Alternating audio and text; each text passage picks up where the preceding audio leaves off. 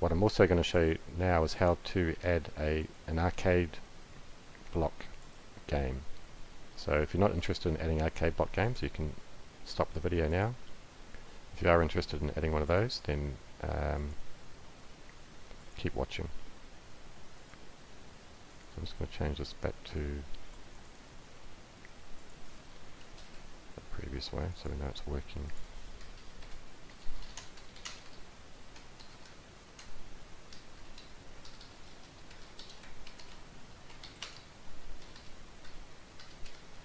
We'll make it every 10 seconds. Now to add an arcade game, if you remember back in the plugin provider there was an arcade plugin here. So we need to provide one of these, which is one of these. So we will create a new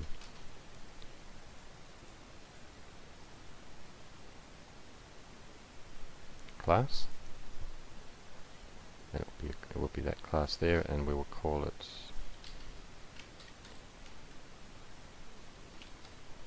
my test mod arcade plugin.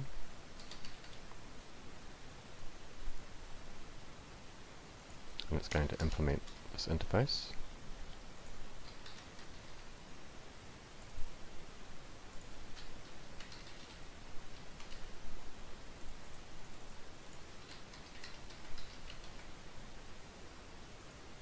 And we just go here and implement explicit. No, it's not going to implement that, it's going to implement this one, sorry.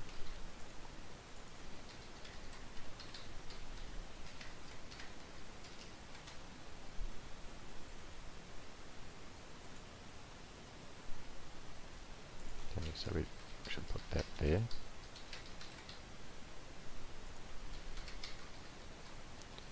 Let's just redo that now that we have the using. Okay, so there's three methods here. One is to return the renderer that the arcade block is going to use to draw the game. This is simply a string, so we're just going to return my test mod game. And this is the actual game logic, game code here. So we're going to return my test mod arcade game.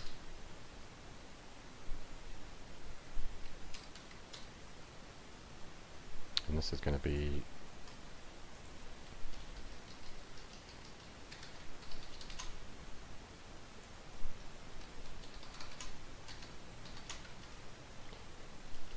okay, render it.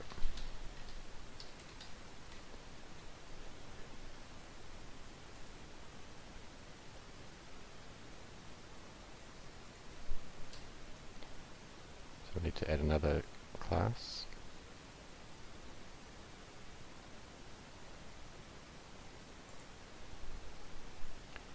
For the game itself, my test mod arcade game, and we can just copy that and paste it for a quicker add and rename it to my test mod arcade renderer.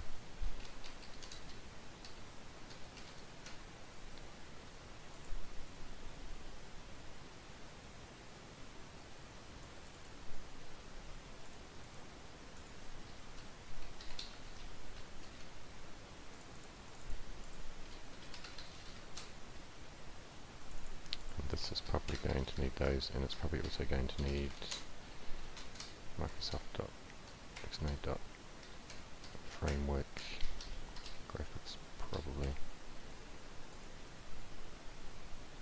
Change that to renderer.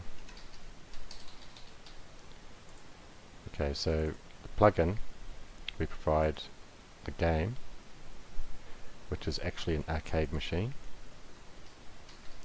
So our game needs to implement that. I think that's it is abstract. So there's a couple of abstract methods there that need to be implemented.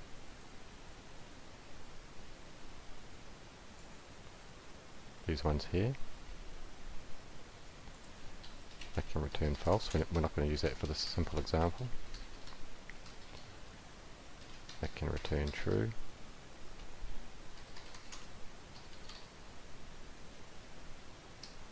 I think that, is that abstract? Yes it is. Abstract is a virtual method which must be implemented by the subclass. That can do nothing, and that can do nothing for now. And then back on the renderer here, this is going to implement this interface. So we just do that, right click, implement interface explicitly. So there's several methods here. Forge engine. We'll put that using up here so we don't have to fully reference these, fully qualify these types. Actually it's integration, isn't it? So dot integration.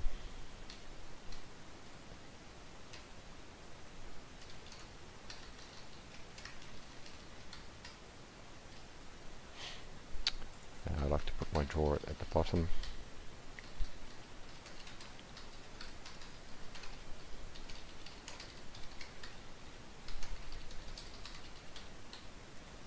So this is the main drawing code which will get executed by the game every frame to draw your game's graphics.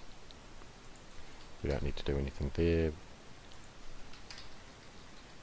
We don't need to do anything here. And we don't need to do anything there. That's the initialization stuff.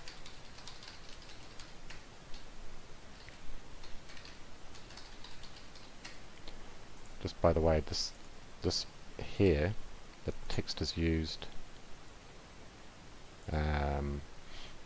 by the game when you select the arcade block to set the game. That's the text that they will see, that text there. So that describes your game. I'll explain that shortly.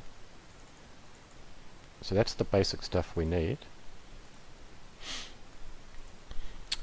We will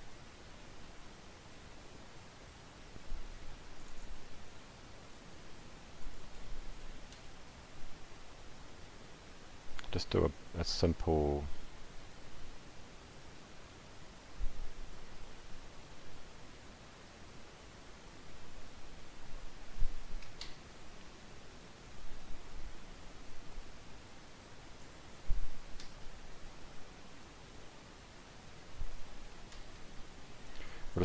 draw. So we can say core globals.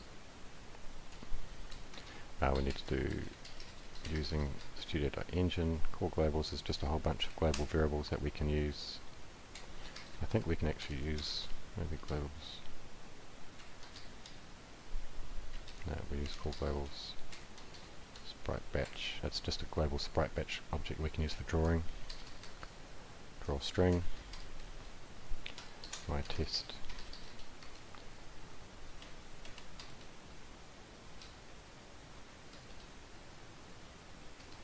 The font, we can use core globals.game font. My test game. We go to position, so we'll just say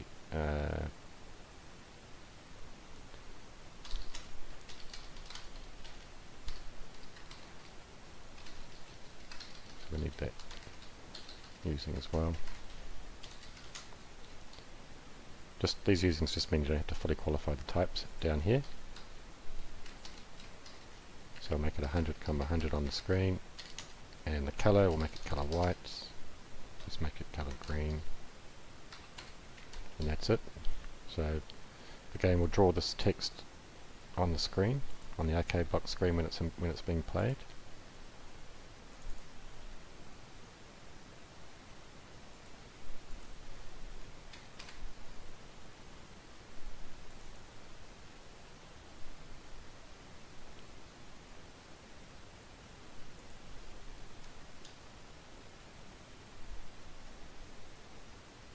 Looks like we also have to implement the constructor for the base class.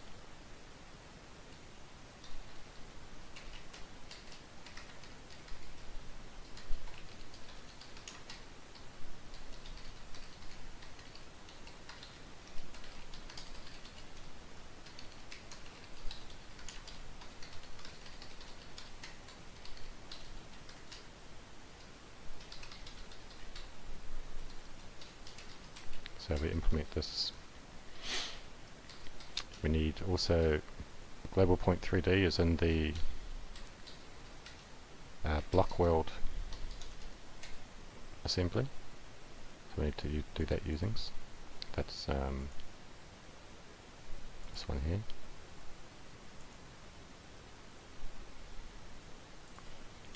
And we just call the base of those variables.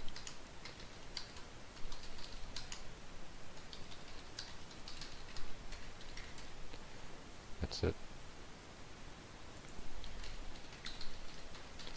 Start game can be part of the initialization.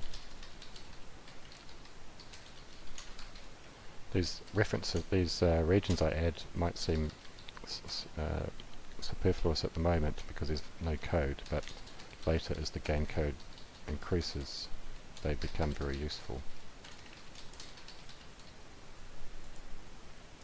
So we can zip that code down to, we can fold it down to that, right? Okay, so we compile that.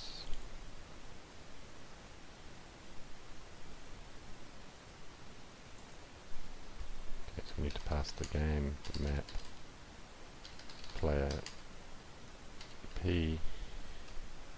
Let's put this using up here as well.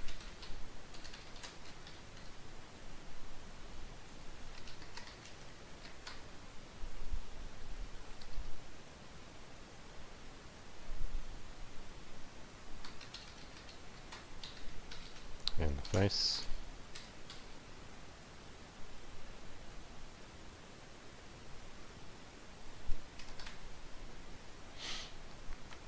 Often you'll also want to pass the game to the renderer, so the renderer knows what's going on.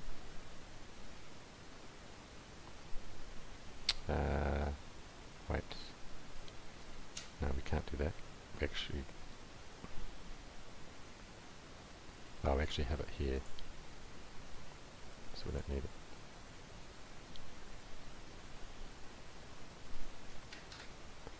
Okay, so that compiles. Now if we copy our DLL again,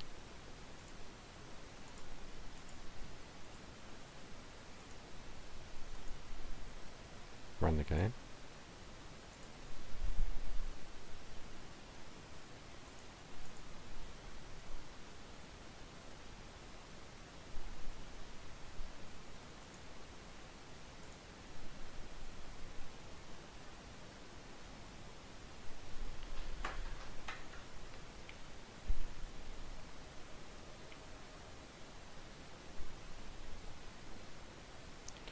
take an uppercase block,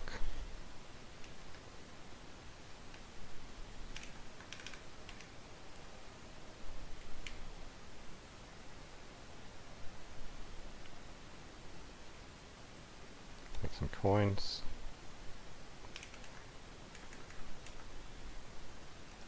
we set the game here,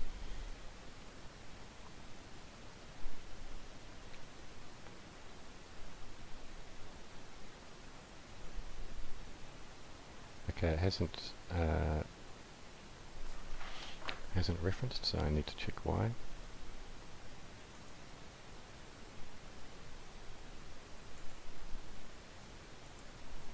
Oops.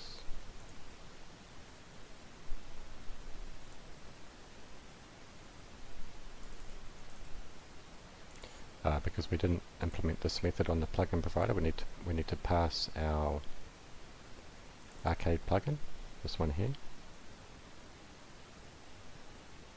in the actual provider. So here we just type in new my test mod arcade plugin. Simple as that. Should be good to go now.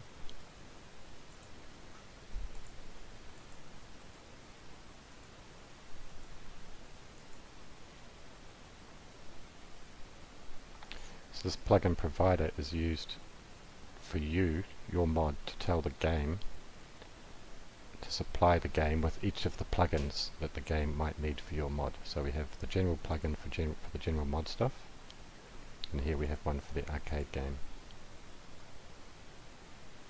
Okay, so we run the game.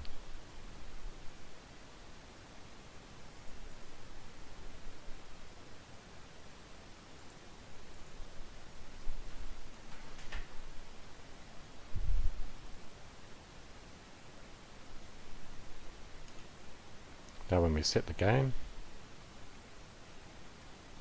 still not there. Why is that? I think I've done something, so I'm missing something still. Sorry about this. I haven't done this for a while.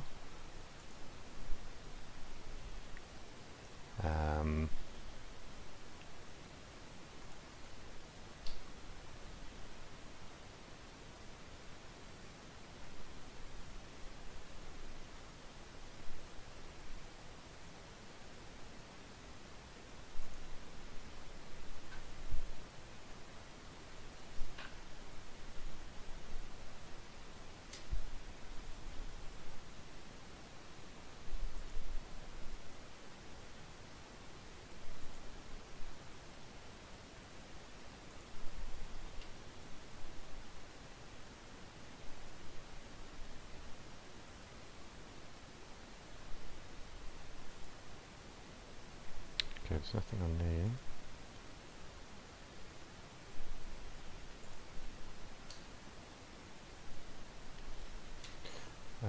Is there something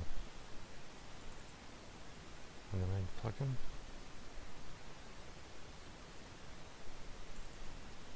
No.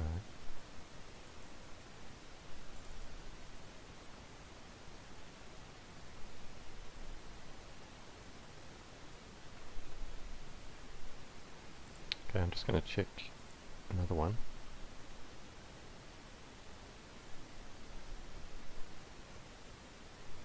Defender, we have the plugin provider, which provides the arcade plugin.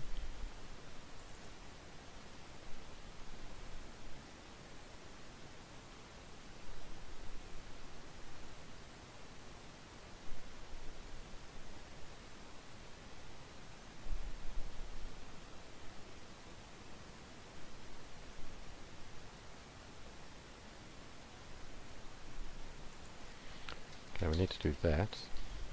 So back here where we provide the renderer, we actually need to call its load content method as well, which is where it loads textures, etc.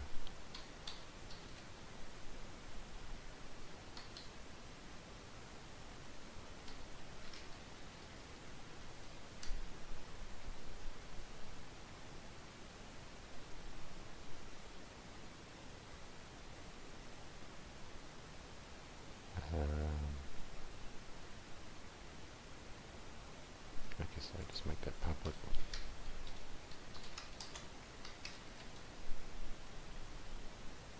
It's not strictly necessary for this example because we're not actually using it that method, but that's just to show you how to do it if you need to do it, which you probably will for a proper game. So that's fine there. Nothing missing there. There's nothing missing there.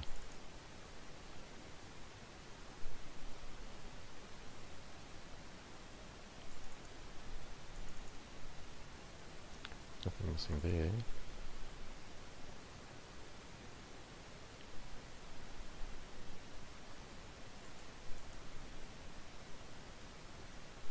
Right, this is what I'm missing here.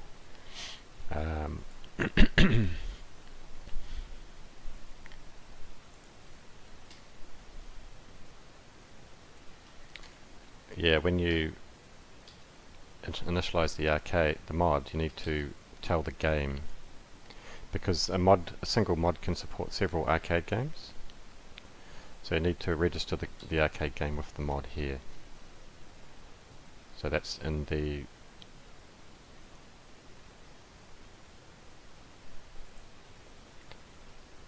in the main mod plug initialization, you need to just add this code. So you instantiate this type.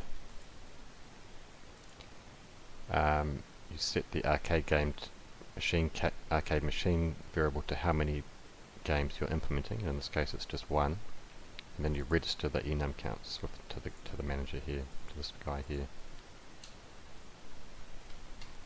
It's also used to register several other things, but in this case, we just need to register the game. So we copy our freshly built DLL back into the mods folder that the game uses.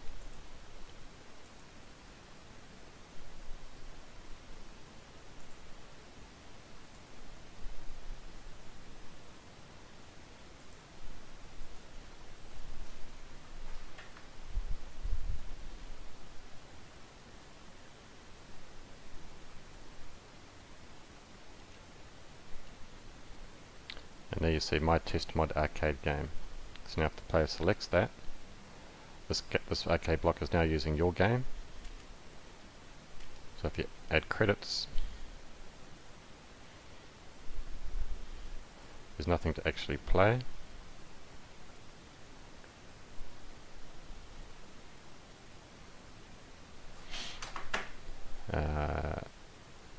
Which I'm not sure why it should be a black screen, but I'm just going to attach a debugger just to find out what's going on there. It might be throwing an exception. Feels like it's throwing an exception.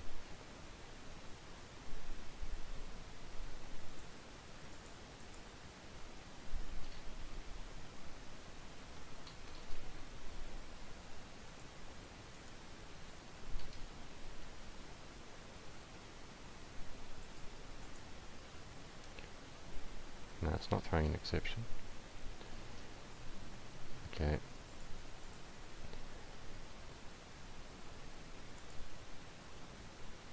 Okay, so the renderer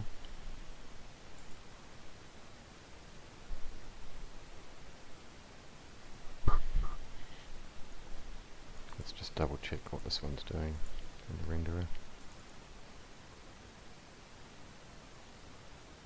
Oh, you need to actually clear the screen yourself.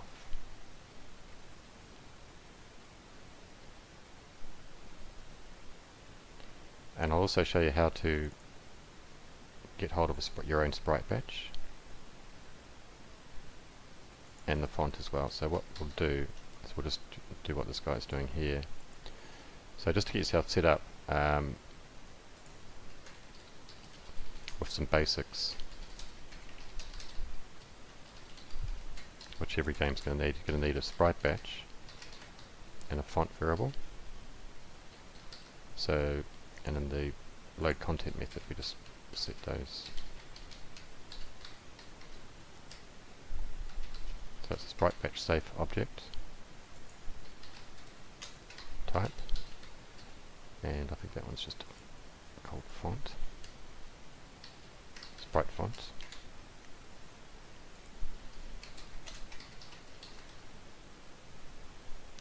We set these here from the core globals, so now we just use these variables whenever we want to do stuff. So we'll use that one there, sprite batch, and that one there, font. And we also need to clear the screen ourselves. So we do basically that.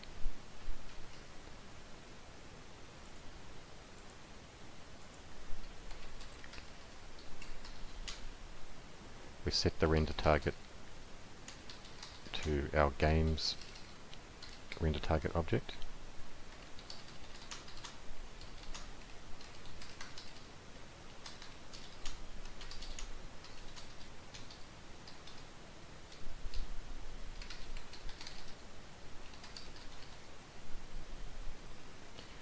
And we clear the screen.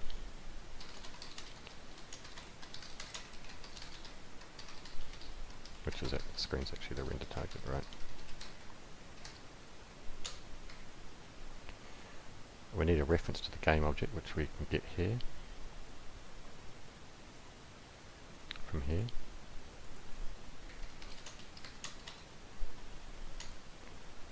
Machine as our, okay, right?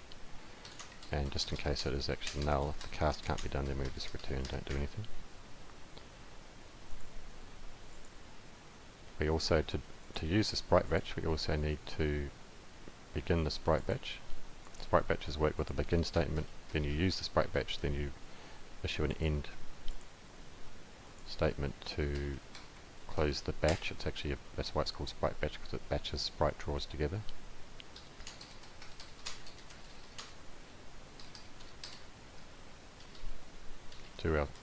Do the drawing, and then we end the sprite batch.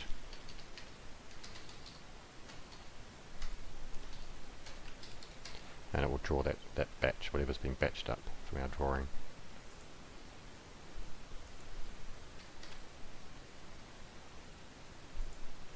Just to prove that we are actually doing this clear, I'll change the colour to cornflower blue, which is like the standard XNA blue screen, light blue sky coloured screen.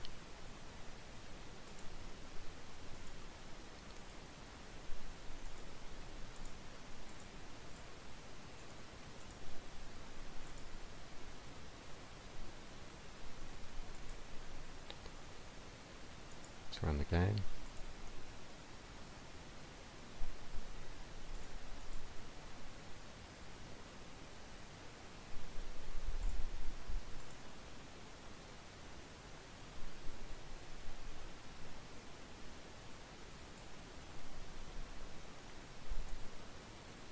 Set the game to our game, and there it is.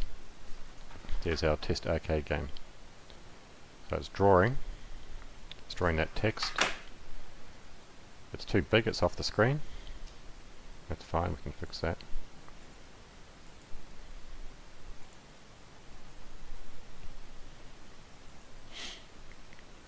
We can just change that to say 10, and change that to, so it says my test, and then underneath it says, so then that's a line break, so it'll actually draw like this. My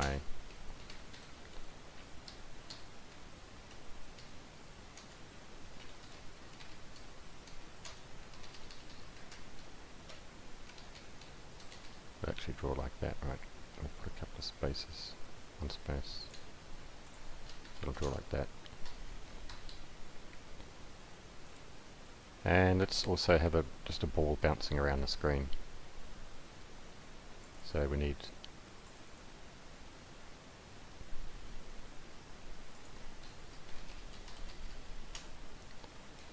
a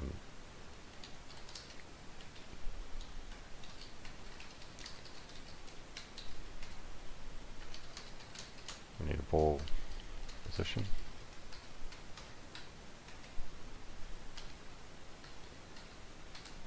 We need the Microsoft framework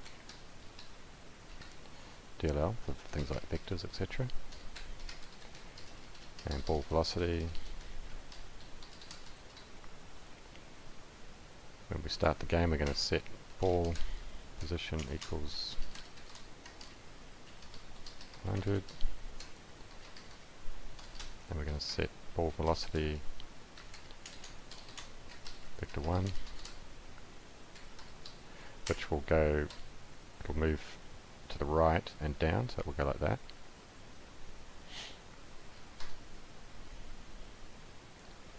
Then in the update method, we simply add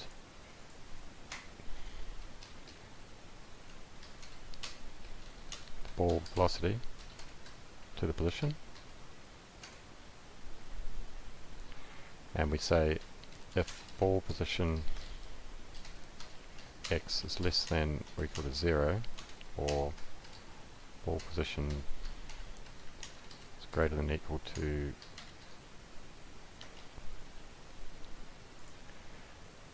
the default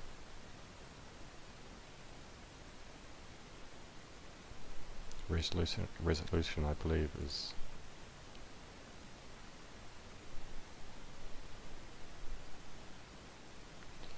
320, but that can actually be overridden, but I think that's what it is. Then we're just going to, so if the ball hits the left edge or the right edge, we're going to negate the x velocity so it bounces back the other way. And we do the same with the y.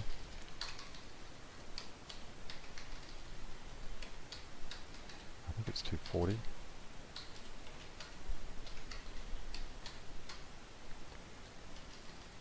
I'm going to draw it as 10 pixels. 10 pixels radius, so we actually subtract 10 from there and subtract 10 from there. I'll make that clearer here, so we'll use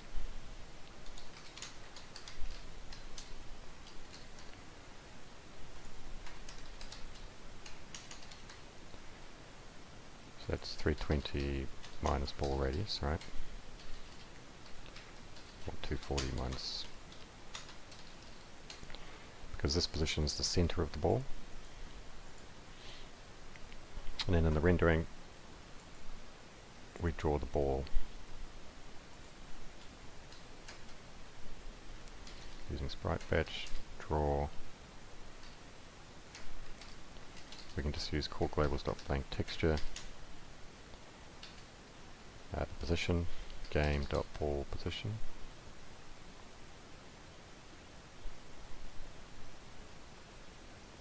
Did I not make those public? No, I didn't. These fields need to be public so the renderer can see them. It doesn't actually need to see velocity, so we can actually keep that private. Private variables I make camel case, public variables I make Pascal case. The renderer needs the radius. Game.ball position. Color white.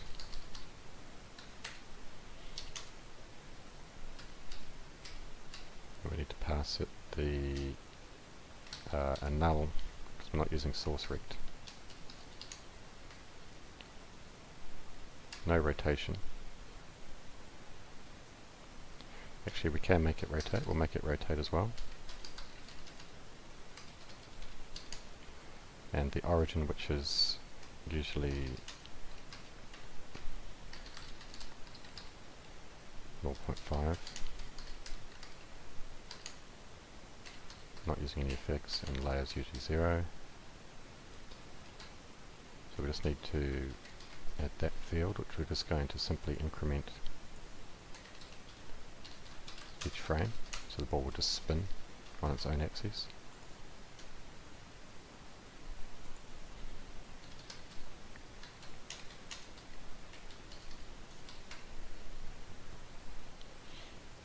And that should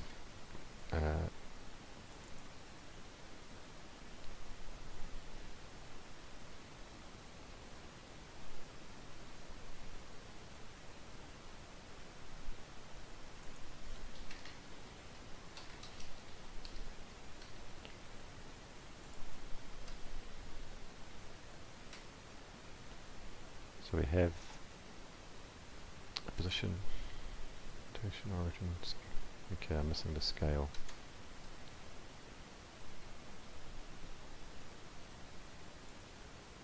Scale is the ball radius. I think. Well, it might actually be the diameter.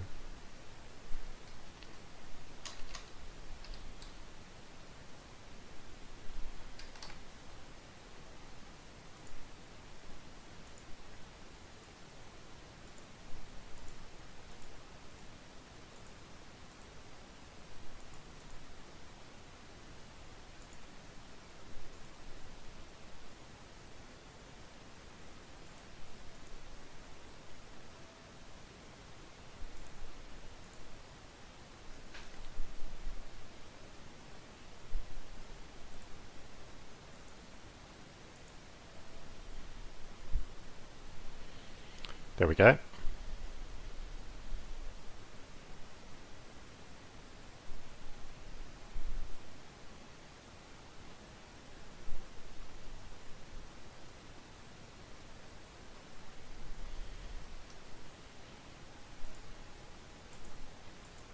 I'll just for the prosperity, I'll just fix that collision, so it should be less than equal to ball radius.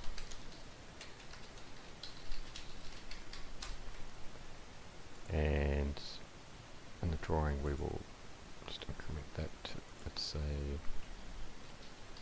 60. That's more in the center.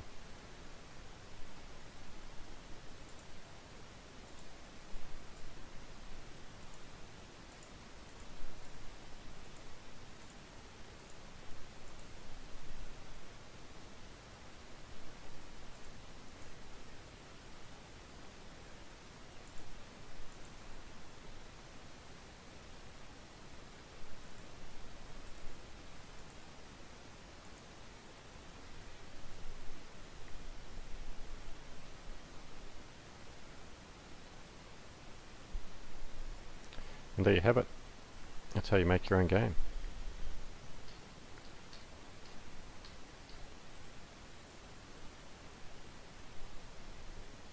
Easy peasy.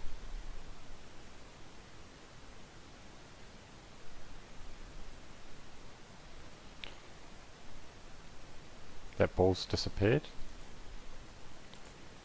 So the way to fix that is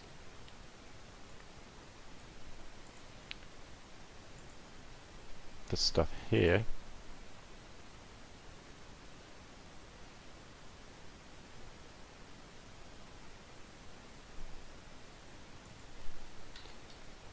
Probably needs to be done.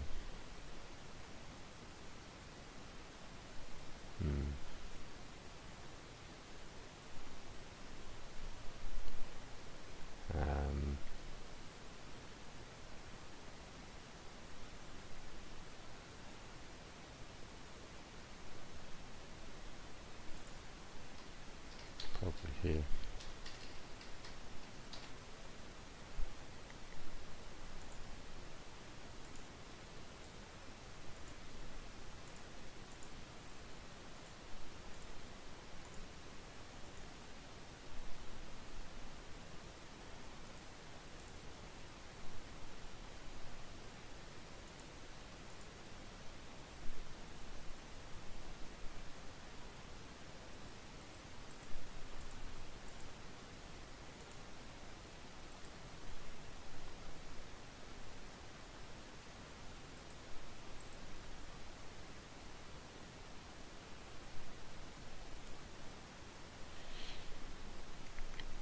Alright, so that hopefully shows you basically what you need to do to create an arcade game. So you're going to need 3 files at a minimum. You're going to need the plugin, which is going to return the class which implements your game, which is an arcade machine, and a class that implements the rendering of your arcade machine, and then just a method that returns a string, which is the name of your arcade machine. That's the name that is shown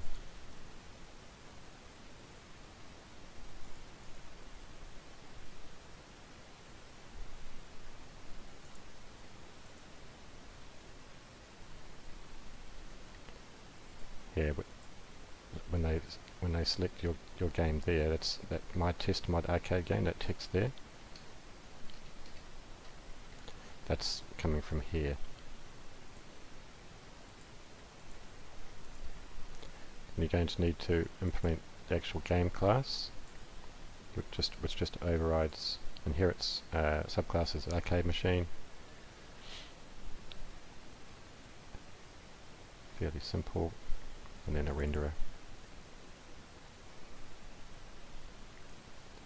And then your plugin provider needs to pass an instance of this type, this plugin, arcade plugin type, needs to pass a reference to it there. And your main mod plugin, so you're going to need it. So even if you're only implementing an arcade game, you still need to implement one of these, because that needs to register the number of arcade machines you're implementing, which in this case is just one. But if you would implement two different games, you'd make that 2, and you'd have a different class here for each one.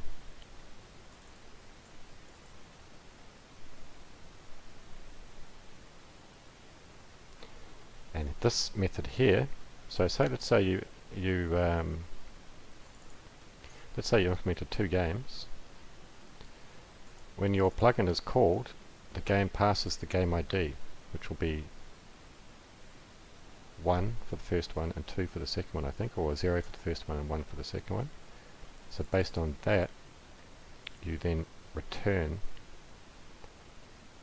the correct object here. So you might have My Test Mod Arcade, which is the first one, and you might have Total Defender, which is the second one. So if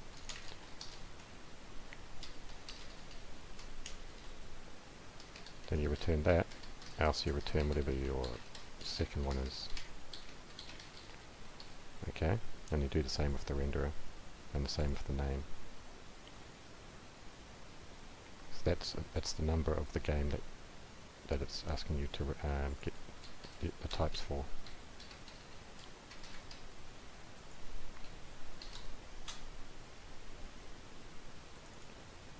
Alright, hope that helps.